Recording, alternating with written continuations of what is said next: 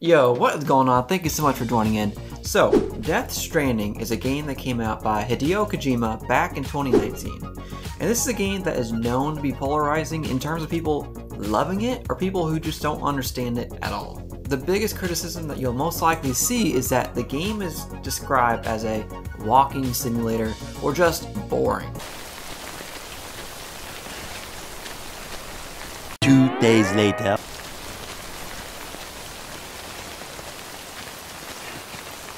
However, you might not need convincing, but I am here to tell you it is so much more than a walking simulator. This game has so much going for it, and after 60 plus hours of playing it, I can definitely say it's one of my favorite games of all time now. And since you clicked on this video, you probably have interest into the franchise. So getting to the point of the video, there's a Death Stranding book? Is this even a story that takes place within the Death Stranding universe? Is it a prequel to the game? Or is the book just simply a retelling of what's in the game? So you know what I did. I bought the books, I read the books, and now I have thoughts on if the Death Stranding books are as visceral and morbidly intriguing as the game. So if you're ready, let's dive into it.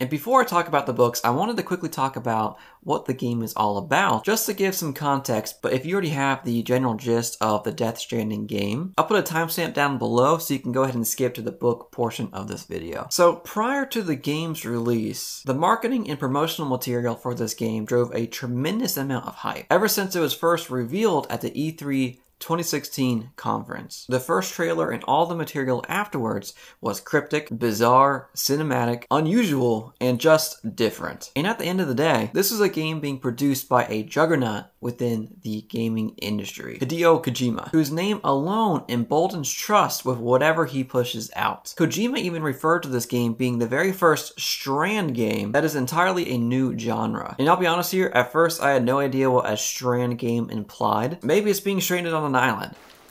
Well done! So after doing a quick Google search on what a Strand game is, it's where your main objective, or at least a major component of the game, is to form social interactions to either connect or build things. Strands being the connections you make to other players and also the other characters within the game. So what the heck is the game and the story all about? Super high level, the premise of the game is that we get a load of crap, we deliver that load of crap over and over and over again. And that's it.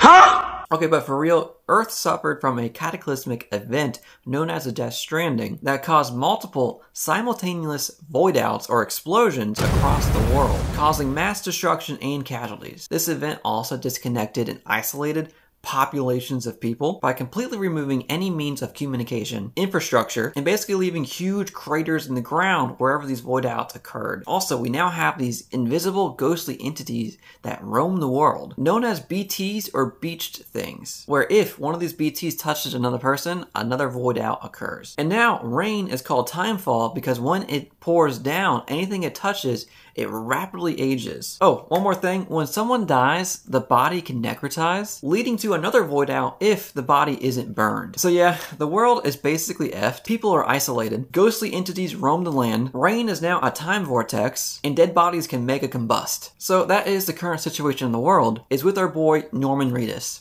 Hi, I'm Norman Reedus. Who is actually named Sam Porter in the game. Sam is basically voluntold to travel the wasteland of the US, connecting the remaining cities to something called the chiral network, and deliver needed cargo to the cities and the outposts surrounding them. So at a high level, this is really what the game is all about, where you as Sam Porter start out with basically no gear, walking and delivering small amounts of cargo with a variety of tools and vehicles at your disposal. And going back to the marketing of this game being, bizarre and strange, that definitely still carries into the game. The visuals are wild, the gameplay is different and not your typical shooter. And most of all, the narrative, it goes all over the place where you can easily become confused and lost. And with that being said, I still love playing the game. The soundtrack, the atmosphere, the slow progression, the tactical route and cargo planning just worked for me. Running down a mountain, trekking through the snow, sprinting through fields alongside an awesome soundtrack was all just relaxing and plain addicting. Then, Terrorist, BTs, timefall, giant boss battles, explosions, provided those action-packed moments that kept your interest into the game where you're not going to get bored at any moment. And with that being said, when I found out that there was a Death Stranding book, I was intrigued to say the least. And looking further into these two books, I found out that this was actually a novelization of the Death Stranding story, meaning that it's not a spin-off, it's not a prequel, it's not a sequel, it's actually a retelling of what we've played in the game. And again, for some reason, the book is split into two different parts, even though the game is a single game, and each book is around the 300-page mark, so not really sure the logic there, but maybe more money. And going to how the book is structured, the chapters within the book are exactly what the chapters are in the game as well. I dove into the books, not really sure what to expect, as a huge portion of the appeal to the Death Stranding game is, in my opinion, the gameplay. When reading the book, we're not holding a controller, moving Sam Bridges with our thumbsticks, overburdening him and making him stumble with hundreds of pounds of crap loaded on his back. We're also not going to be planning out our routes, and also not being extremely selective on what tools and weapons we're going to fabricate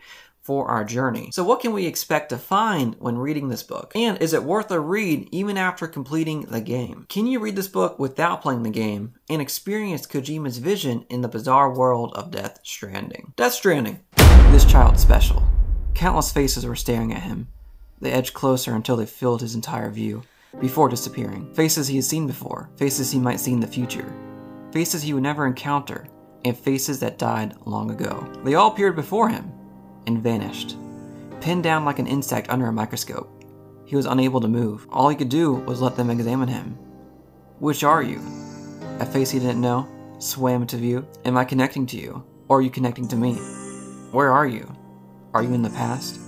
Are you still alive? Are you in the land of the living?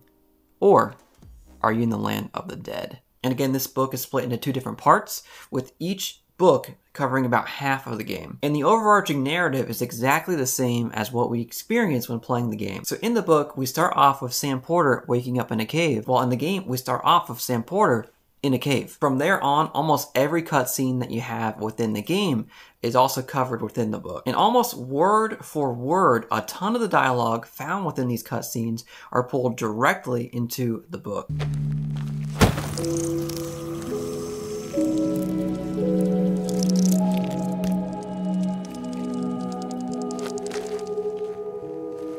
You want it?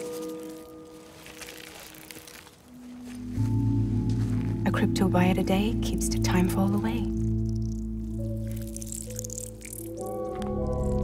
So now that we know that the story is essentially the same, dialogue almost matches up 100%. So what else is the same, what is missing, and what is added if anything? Starting off with what is the same, number one might come at no surprise, but we have the same characters with the same names. We have Deadman, Die Hardman, Heartman, Spider-Man, and more. Number two is that the antagonists of this game are the same and also provide the same obstacles to us throughout the story. And just like in the game, we have those spectral entities trying to pull us down into the tar world, and we got the mule bandits trying to steal our crap. And number three is the atmosphere. The author, Hideo Kojima, and the translator, Carly Radford, do a fantastic job giving you that same ominous, unsettling, but yet captivating feeling that you have when playing the game. The wind caressed Sam's face. He closed his eyes at how pleasant it felt. Thought he heard the BB laugh as well. The outlines of the mountain's ridges, towering in the distance, were unusually clear. The mountains themselves blocked Sam's path up ahead, but in that moment, all he could think about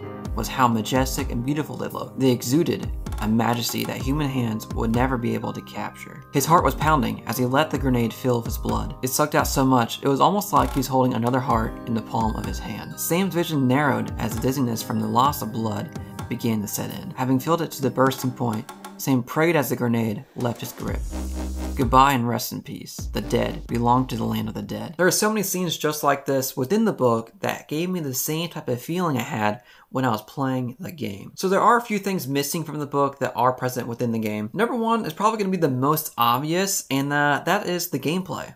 Well, duh. Arguably, the gameplay is one of the most appealing elements to why Death Stranding is so popular. You get to traverse and explore an open world, plan and strategize your route, fabricate the tools and weapons that you need, then actually make the trek to the next destination to deliver that cargo. Whether that's through walking, riding a motorcycle, or taking a big truck. You, as the player, get to decide how you want to do all of this and what deliveries you want to embark on outside the storyline. You get to experience all the different tools and weapons by actually using them within the world, either to help you on your journey or to fight against the bandits, mules, BTs, and other bosses. In the book, not so much. Don't get me wrong, Sam does use weapons and tools throughout the book. It's just very limited compared to the amount of options that you have within the game. Number 2 is the connections or other strands that you make with other players. There is just something compelling about seeing other structures created by other players for you to use on your journey, with some actually really helping you out. Seeing all the signposts and all the different structures put up by other players really made you feel like you're connecting with a bunch of other people and working together on getting your cargo delivered. And with this being a, book, we're not going to get any sort of multiplayer elements out of it. Come on, man.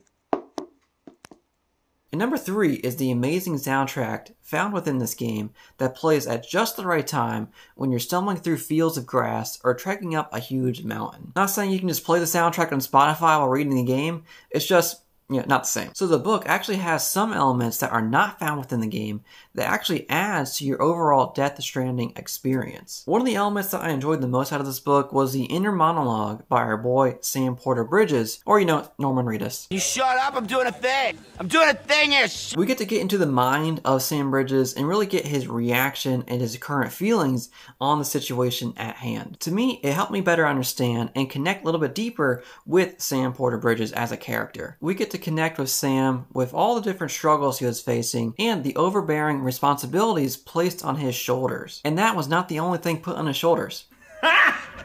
Got it! The next one is somewhat on the same lines as the first one, but we actually get to get behind the eyes of a lot of different characters within the story that we definitely did not get within the game. And in the game, we make a ton of deliveries to cities across the world and outposts where when we talk to the people there, it's usually through a holographic projection and that's it. Or Sam was just standing there brooding. What took you so long?